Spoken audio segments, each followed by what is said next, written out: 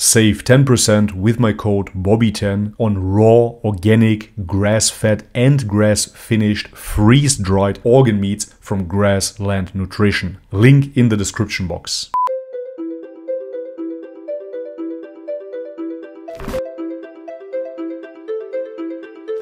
Alright guys, welcome back to the channel. If you're new, my name is Bobby. Guys, brand new video by the channel Towards Eternity. How is Prophet Muhammad mentioned in the 4,000-year-old book of Hinduism? No, this is not an old video of Dr. Zakir Naik showing us old Hindu scriptures and reciting them perfectly. No, this time, as I said, it is about the channel Towards Eternity, which is doing a tremendous job on Muslim convert stories and other Islamic content. Guys, before we start the video, just do me the quick favor. If you enjoy the content, please leave us a thumbs up. And if you haven't subscribed already, please do so. With no further ado, let's have a look. It is stated in the scriptures of some ancient religions that Muhammad, peace be upon him, will come. Almost all of us have heard news related to him in the Torah, the Psalms, the Bible, or have come across it somewhere. But apart from them, there is similar news. For example, in the scriptures of Hinduism and Zoroastrianism. Do not underestimate Hinduism, because it is the world's third largest religion. Considering that it has almost 1.2 billion followers, approximately... This is why Islam is, of course, a threat within India, and Muslims are persecuted, because Islam itself is a threat to the caste system within India. Islam is seen as something that goes directly against the culture of India. Of course, it is feared there, but nevertheless, he is correct here. 1.2 billion followers are Hindu. 15% of the world's population believes in this religion. Wow. Therefore, it is wonderful to have such news in such a religion. There is some news that I think you will be very much surprised by. You know, Muhammad, peace be upon him, is mentioned with his characteristics, traits, and qualities that distinguish him from others. Even his name, his father's name, the name of the religion where he was born, and his different characteristics are mentioned. When a person first hears this, he is surprised and says, how come? Frankly, I was also surprised when I researched the issue. In other words, a lot of the time has been spent on this issue. There is a lot of research done by professors, and there are even written books on it. It is important because, one, Prophet Muhammad, peace be upon him, could not have traveled back in time and written himself in those texts. He could not have given information about himself. 2. No human being can give information about a person to come more than 1,000 years after him. It is something impossible. So it is definite proof of his prophethood, peace be upon him. Of course, the following question comes to mind. Okay, what you say is fine and good, but are you saying that Hinduism and Zoroastrianism are based on the basic fundamental truths like in Christianity and Judaism? No, I do not claim that the founders of these religions were prophets. I cannot make such a claim because there is no verse or hadith about it. But it is possible, because we all know that thousands of prophets came... I heard similar claims about Buddha and Buddha potentially being a prophet, but of course, ultimately, we will never know. Before Prophet Muhammad, peace be upon him. It is a separate issue, but irrespective of who says it in these texts, if we see this news in one part, that part of the text is definite, even if there are superstitions in other parts of the text, as Zarathustra or someone else may have received the revelation. That is the part that interests us. So, sure, of course, and this wouldn't even go against Islam, because Islam does not claim that there couldn't be partial truths within other religions. Even from an Islamic perspective, within the Bible, you will find plenty of truths. However, the ultimate truth would be reserved for Islam. Let's take a look at such news in the texts of Hinduism in this video. Okay, let's go. According to estimates, Hinduism was founded between 2300 and 1500 BC. It is the most common religion in India and around India now. Which makes it an ethnocentric movement as well. Are Indians. The general name of their sacred texts is Shruti, which means what is heard in Sanskrit. They divide this text into three: Vedas, Puranas, and Upanishads. It's quite amazing to see, because even back in the day, in the 60s or 70s, when a lot of outpouring happened coming from India, going over to the United States, and there you saw plenty of so-called self-proclaimed New Age gurus like Alan Watts and whatnot. But what is hilarious about this is that those Westerners didn't become Hindu themselves. They didn't become Buddhist either. They took certain teachings from Buddhism, Zen Buddhism, and Hinduism and mixed them together. They simply took what is beneficial to their ideology, which then in turn created the New Age movement. That being said, Hinduism itself is very ethnocentric, and this is why you see little to no Westerners nowadays converting to pure Hinduism. There's also Brahman Granth, which is an explanation of them, but they do not regard it as divine revelation. Their clergy persons are called pandits, and each piece of their text is called a mantra. They are in the Sanskrit language. This language is one of the least known languages in the world. If I remember correctly, the last time I checked, it was stated that only about 50,000 people knew it. In these texts, there are places in which very clear glad tidings about Prophet Muhammad, peace be upon him, are given. We will discuss only a few of them here. The first one is as follows. The following is stated in a part of the Bhavishya Purana.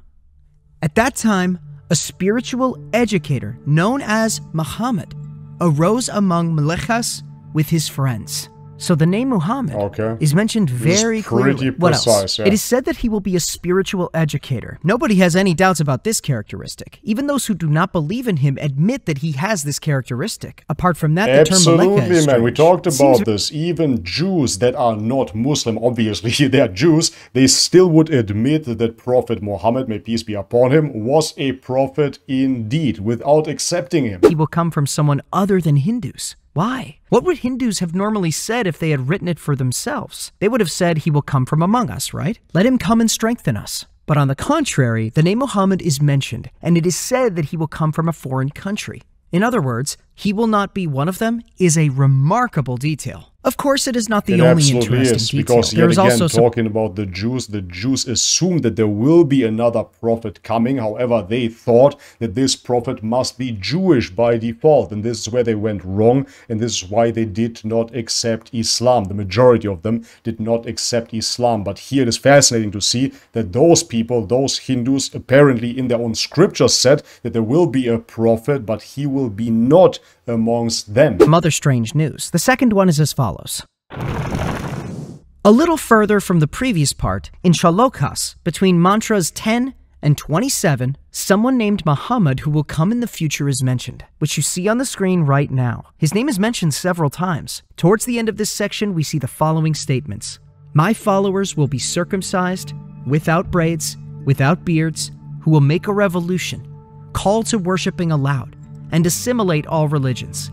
They will eat animals without performing elaborate Hindu rituals. So this couldn't be any more precise. This is absolutely mind-boggling, man. My followers will be circumcised without braids, with beards, who make a revolution, which they did, of course, call to worshipping aloud, which is, of course, the Adhan, and assimilate all religions, which they did as well, because the claim of Islam is, of course, that it came for all nations. They will eat animals without performing elaborate Hindu rituals. Moreover, they will eat animals because in many branches of Hinduism, you have to be a vegetarian. This couldn't be more precise, and this is truly mind-blowing. Extraordinary term is used in a place further on. They will be known as Musalman, and they will deny the false religion. Now I have goosebumps. Yes, truly, it is remarkable. This is amazing. But let's proceed without breaking the order. Apart from directly indicating the name Muhammad, peace be upon him, crazier than anything that Dr. Zakir Naik has found. Him are mentioned. What is stated? What is going on?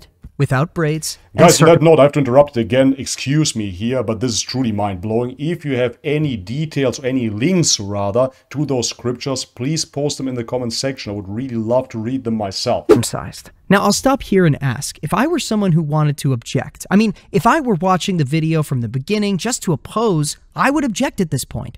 Bearded and without braids. It is a very general term. However, among all those characteristics, circumcision is emphasized. Frankly, no one can try to interpret it differently, especially if it is stated that the person mentioned will do a revolutionary job. Prophet Muhammad, peace be upon him, changed the society he was in radically, which makes all the pieces click into place. Then the following is stated. The ones who call to worshipping aloud. That is, they will recite something to invite people to worship. Like what? Like Adhan. The Adhan. Just a minute. Isn't the thing mentioned here Adhan? There was also this phrase. They will eat animals without performing elaborate Hindu rituals. There's something They just strange say Bismillah. here. Yes, we do not perform elaborate rituals like the Hindus while eating meat. In other words, we say Bismillah is a deed of worship, but it is not the strange detail. The strange thing is this. In the Hindu text, a society is described as eating meat. Why do you think it's strange? Eating meat is not allowed in Hinduism. As I said, Hinduism vegetarians. leads people to a kind of diet. There is a sign in that statement, too, that this person will come from a different country, not from Hindus. Wow. We will see where that country is with a strange sign in one of the mantras. The most important one is this. They will be known as Musalman. Well, there's no need to explain it. Please the pieces be more of the puzzle vague. keep coming I don't together. understand. The third one is what as does follows. it mean? In one part of the Rig Veda, the following is stated. Truthful and truth-loving, extremely intelligent, strong and generous, Mamach, who is the truthful and truth-loving, extremely wise, powerful and generous, has favored me with his words. He, the son of the all-powerful, possessing all good attributes, the mercy for the worlds, has become famous with 10,000 companions. The word Mamach here is remarkable because the word is derived from the root mah in the Hindu language, which means to praise, to glorify. When the prefix ma, which adds a passive meaning, is added, it becomes mamah. Its translation turns out to be the word praised. The Arabic equivalent of this name is Muhammad. In addition, adjectives such as truthful, truth-loving, extremely intelligent, strong, and generous are mentioned here. They are seen in Prophet Muhammad, peace be upon him, throughout his life, with the unanimous agreement of his friends and enemies. And they are the attributes through which he is praised. In addition, remember that there was a phrase, the mercy for the worlds, in the text, which reminds us of a famous title of Muhammad, peace be upon him. Verse 107 of the chapter of Al-Anbiya. We sent thee not but as a mercy for all creatures. Another important detail, being famous with 10,000 people. Yes, he returned to Mecca, his homeland from where he was forced to emigrate in 630 with 10,000 of his companions. He returned and conquered Mecca with his companions who were ready to sacrifice their lives for him. I hope things are clear so far. There are two other parts that I find interesting. Actually, shockingly the fourth clear, one is my as friends. follows. Couldn't be any clearer. The age of Kali is mentioned in Hindu texts. Yeah, It is possible scary. to find a detailed definition of it in different places. In short, a period when every virtue disappears. People turn away from religion. Good books are destroyed. Kali and Yuga. Many people believe that we are now in Kali Yuga, which would be the equivalent of the end times. Spiritual deterioration and depression occur. An event that will take place towards the end of this period is mentioned. It is described as follows in chapter 24 of Vishnu Purana. When the practices taught by the Vedas and the institutes of law shall nearly have ceased, and the close of the Kali age shall be nigh, a portion of that divine being who exists of his own spiritual nature in the character of Brahma, and who is the beginning and the end, and who comprehends all things, shall descend upon the earth. Some details about that person are mentioned. He will be born in the family of Vishnu Yasas, an eminent Brahman of Sambala village, as Kalki, endowed with the 8 superhuman faculties. The following is stated a little further. He will then re-establish righteousness upon earth at the end of the Kali age, which we have just mentioned. The minds of those who live shall be awakened, and shall be as clear as crystal.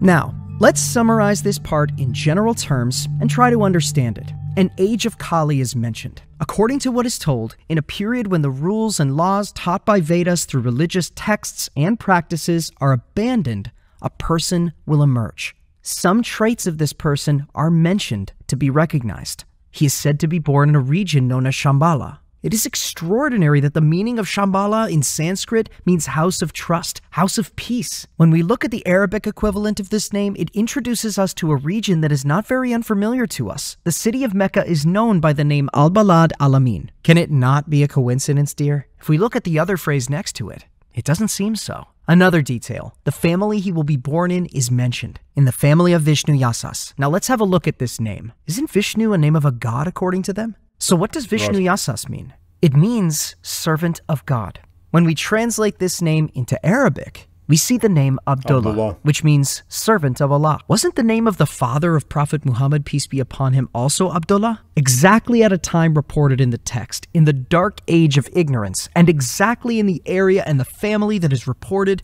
Prophet Muhammad, peace be upon him, appeared and re-established righteousness on earth. As is stated in the text, he led people to a serious awakening. With religion, he preached ethics, law, social norms, spirituality, and in many other fields, he taught people righteousness and enlightened their minds. He brought out his community, praised by volumes of books, like the companions of the Prophet, peace be upon him, from the worst form of darkness to light. Finally, we move on to the 5th part. In the last part, we will discuss something from Samaveda, in which there is some different news. Only one of them is enough. The following is stated in the text. I think nothing Ahmad can top the acquired news that we religious already law got. from his Lord. This religious law is full of wisdom. I receive light from him just as from the sun. Ahmad acquired religious law from his Lord. The name Ahmad is mentioned so clearly. I was wrong. It is one of the names of the messenger of Allah, Ahmad. Then it is stated that he acquired religious rules from his Lord, and that's exactly what a holy book and religion mean. As we approach the end, it is useful to remind the following once again. We do not claim that Hinduism is essentially based on revelation. We cannot do so. That is, we do not have a verse or a hadith as evidence to prove that. Therefore, it is not possible to say that. But we also know that thousands of prophets came before Prophet Muhammad, peace be upon him. Some of them were given scriptures and religious texts, and they either disappeared or were distorted over time. So if the texts of Hinduism, namely Vedas, Puranas, and Upanishads, are really based on a divine revelation, they have already been distorted. However, their distortion does not mean that every part of them has been distorted. For example, the Bible has been distorted, but there are places in it that mention our prophet, peace be upon him. So what should we do? What does a logical person say when he sees this? He says, okay, even if these books have been distorted, no one can distort them in a way that will give news about the future. Think about it. You distort something, or your distortion causes something that gives correct information about the future. It would be nonsensical. It wouldn't be possible. That is, even if the text itself has been completely distorted, even if the words have been changed, that news itself is true. The clergy persons of Hinduism won't put such knowledge in their books themselves because this information proves that Islam is the truth. They can't give information about the future anyway. It is nonsense. We can think of the same about these texts. In other words, whether these texts were divine revelation or not at the time when they were first written, we all know that nobody could give information about Muhammad, peace be upon him, and the future in such detail. To mention his name, use an expression that means his name, his father's name, and mention so many different details, including him being circumcised. So, coincidence, dear? Is it possible to say that? When we look at the parts we have talked about in general, they are proofs for the authenticity of Islam. Isn't this interesting? It says Muhammad somewhere, Ahmad somewhere else, and Mama elsewhere yet. That name indicates exactly the name Muhammad in terms of meaning. In other words, we have such a prophet that even his name proves his prophethood. Allah shows people dozens, maybe hundreds of proofs, so they may believe in the prophets he sent. We may know very few of them, but a prophet emerged in every era. He sent revelation and evidence, one of which we have just talked about. We talked about some of them. I haven't conveyed all of them to you, but there are as many or even more signs than the ones mentioned above in the Hindu texts. I sincerely and wholeheartedly believe that as time goes on, we will see additional pieces of evidence, and we will encounter new findings. And of course, we will also encounter those who see these findings and close their eyes to the truth after seeing it. As always. Anyway, follow us. See you in the next video. Alright guys, and this is it for today's absolutely mind-boggling video. I have to say that I heard many claims about Hindu scriptures, predominantly coming from Dr. Zakir Naik. However, nothing has been so detailed as this one right here, or at least I haven't heard it yet. My followers will be circumcised without braids, with beards, who make a revolution, call to worshipping aloud, and assimilate all religions. They will eat animals without performing elaborate Hindu rituals. All the other texts mentioned here in this video were amazing, surely, but nothing has been so precise, so concise as this text here. This truly convinced me, and usually I'm extremely critical when it comes down to claims about other religions than Islam pointing towards Islam, because I come from an Orthodox Christian background and I heard many claims of other scriptures pointing towards the crucifixion of Jesus. For example, you can always twist and turn certain words. Nevertheless, you cannot twist those words down here. Why would they be circumcised? If you think about the Sikh religion that came out of India during the time of the Islamic Empire, those guys were opposed to circumcision. Within Hinduism, you have absolutely nobody getting circumcised either. So this is so precise that it couldn't be any any clearer. But to be fair, I would love to hear from my Hindu viewers what you guys think about this subject. I know we just have a handful of Hindus watching. Guys, do me the favor and share the video with your friends. Then I invite you to discuss with me. I would really love to hear your perspective on those texts. Moreover, if you have access to those texts with translation, please post them in the comments section below as well, so we can see them ourselves and discuss further. Alright guys, but this is it for today's video. If you liked it, leave it a thumbs up. If you haven't subscribed already, guys, please do so. And if you want to support this channel via Patreon, all the links are in the description box below. Thank you so much for your ongoing support, guys. As always, may God bless you all. Much love and peace.